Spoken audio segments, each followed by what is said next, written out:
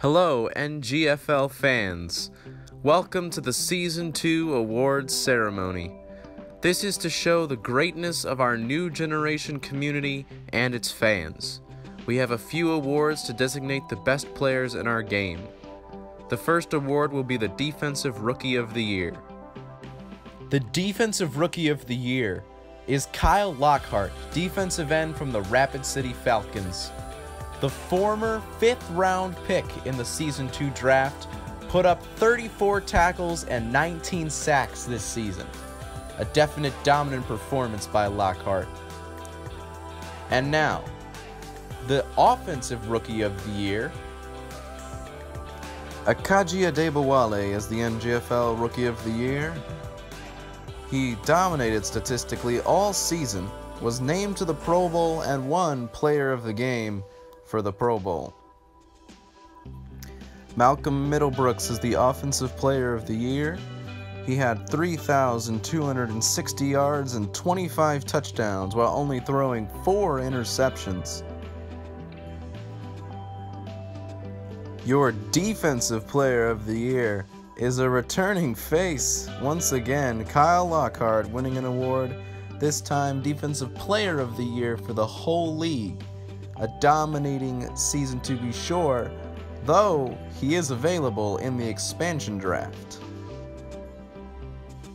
After an average season for the Jackson Crabs in Season 1, Javon Payne was drafted by the Flint Firebirds in the expansion draft.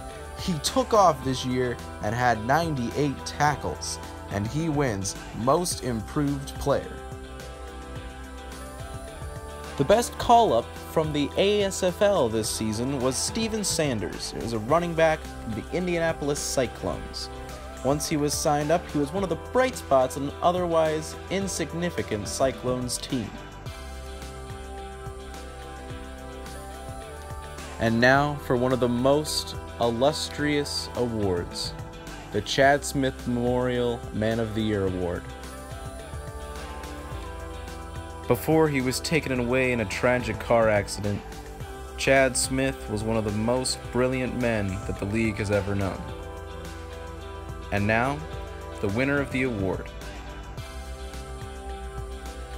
And the winner of the Chad Smith Man of the Year Award is Lancers cornerback Kurt McDuffie for everything that he did in his community this season.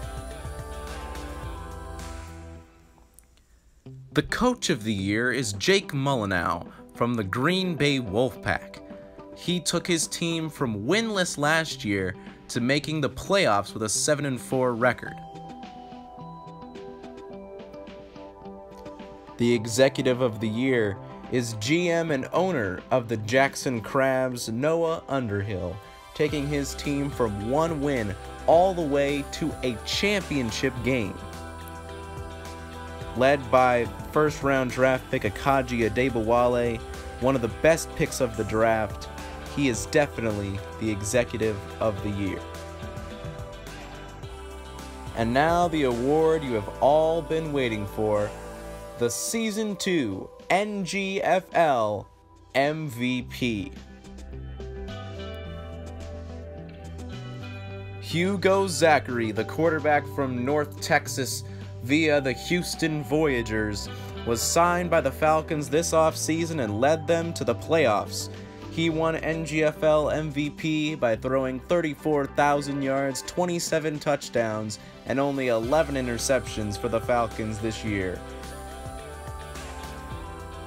We thank you for coming to this short ceremony for the New Generation Football League. We thank you for all your support this year and hope that you will continue to stay with us into the next season.